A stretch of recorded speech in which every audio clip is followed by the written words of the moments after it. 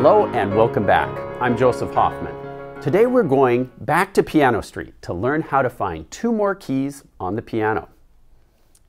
Welcome back to Piano Street. Do you remember where Grandma lives? That's right. She lives in a group of 3 black keys, and her bedroom is this first one here.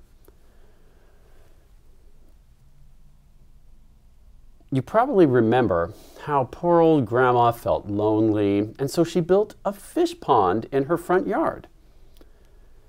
Well, that helped Grandma's loneliness for a time, but soon Grandma started to think, well, they look nice and all, but you can't really talk to a fish. I still need someone I can share a good joke with, have dinner with, real companionship. Well, Grandma realized that she had another open bedroom in her spacious 3 black key condo, so she invited Aunt Annie to come and live with her. Aunt Annie was delighted to accept the invitation, so this all worked out perfectly because the letter A happens to be the next letter in the musical alphabet right after G. All up and down Piano Street, wherever there is a G, the next note has to be A.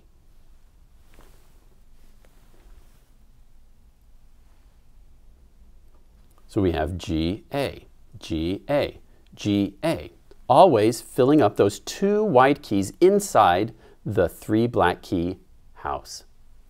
So to find an A on the piano, simply look for 3 black keys and choose the bedroom on the right. Now press pause and practice finding all the A's on your piano. Say A out loud whenever you find one and play it too. When you're done, press play to go on.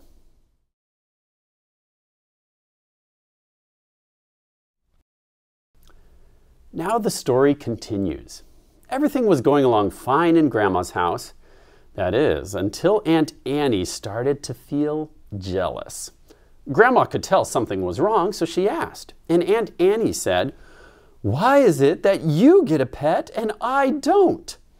Grandma replied, "Well, why didn't you just say so? Look, we have a backyard with plenty of room for a pet for you. Mind, I don't allow pets in the house, so it really must stay in the backyard." Well, Aunt Annie was delighted and went out that very day and bought a little pet bird, which she kept on the back porch, right outside Grandma's house. So, to find a B on the piano, look for the 3 black keys that make Grandma's house and go out back, which is always on the right side or the higher side. So there'd be a B here. Can you find another place for a B? That's right, there's one way up here. Now press pause and practice finding all the B's on your piano. Say B out loud whenever you find one and play it. When you're finished, press play to go on.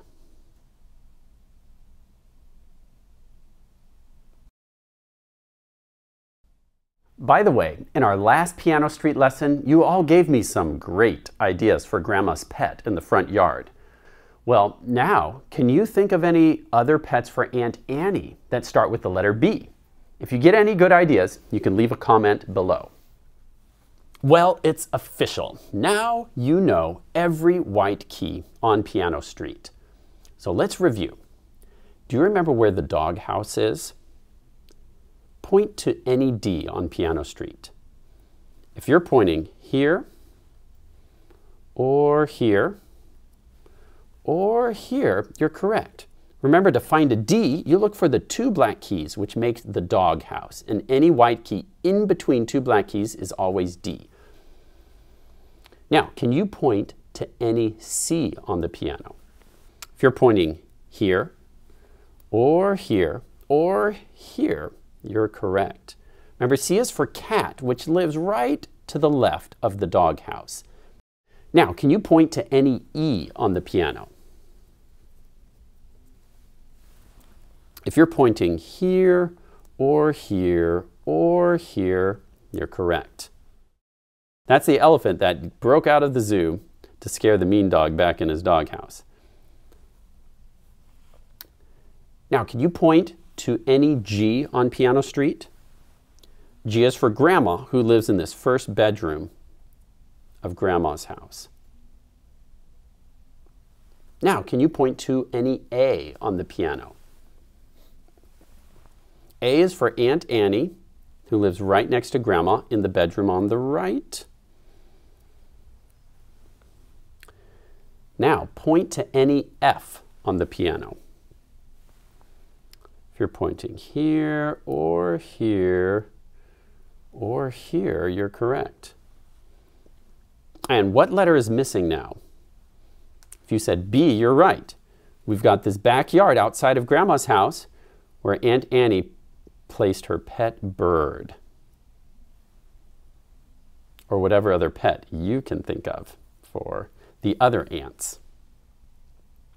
Now, whoa, look at this. We have the musical alphabet. Did you know that the white keys of the piano form the musical alphabet? If we start on A, it's just the same as the alphabet you already know. A, B, C, D, E, F, G, and then it starts over again. A, B, C, D, E, F, G, and it could just keep on going forever.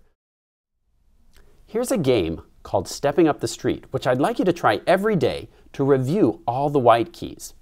What you do is you close your eyes and then randomly drop on any white key. Now open your eyes. I landed on F. So what you have to do is name the note that you landed on. I can tell I'm on an F because of the 3 black keys. So I say F, and then I have to step up piano street and name every note until I get to another F. So I'd go F, G, A, B, C, D, E, F. I got to another F, so I win, and that's 1 point. We're going to try and get 5 points. So I close my eyes again, randomly drop on any note. Aha! I open my eyes, I see that I landed on A. It's Aunt Annie's bedroom. So I name all those notes. A, B, C, D, E, F, G, A. I made it back to A. That's 2 points. I keep going until I get 5 points to win. Once you've mastered that, the next level gets harder.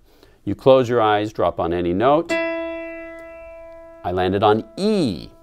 Now I have to step down. Remember, when you go down in music, you're going backwards through the musical alphabet. So now I'd go E, D, C, B, A, G, F, E. Now that's 1 point. And that's how to play Stepping Up the Street with levels 1 and level 2.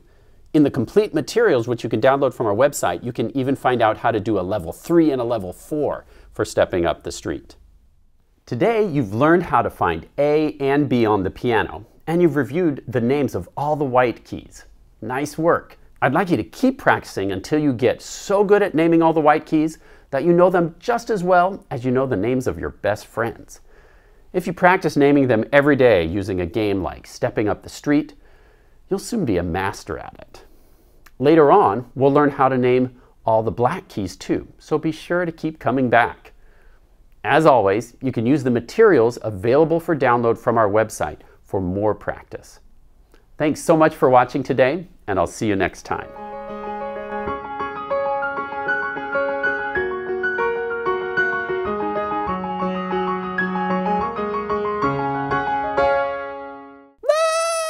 Oh, Granny, it's just my pet boa constrictor. My house, my rules. The boa has to go. Okay, Mr. Boa, you heard Granny, only in the backyard with you.